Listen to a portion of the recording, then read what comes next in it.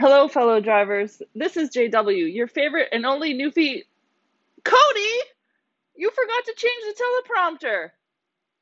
Ah, sorry. This is the other favorite supervisor. This is your toolbox for June 24th, 2021.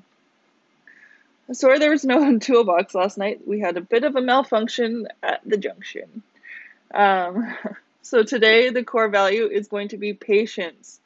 So please, please, please be patient. We have a couple more new drivers and we are faced with lots of changes around here. Sometimes it feels like on an hourly basis. So please don't get antsy and jump on the radio or go around other drivers without engaging with them first. Um, so just stop and take a breath and take a look around and just please be patient. Our toolbox topics for today.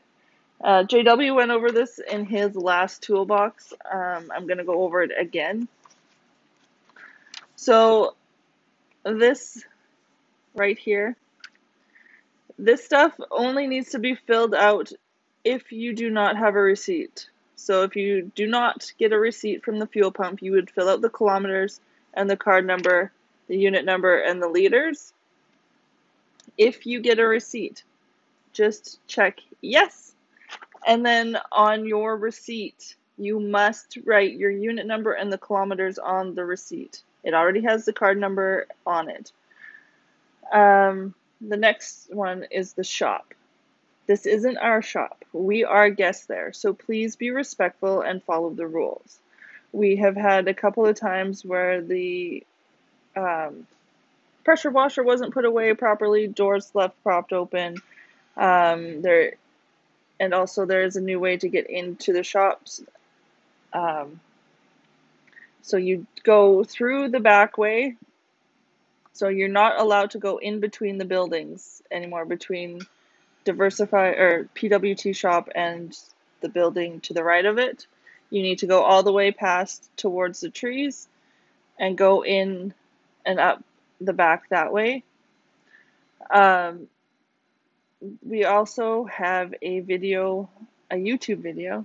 I didn't make it though, on how to use the pressure washer. So please watch it before going to wash your bus.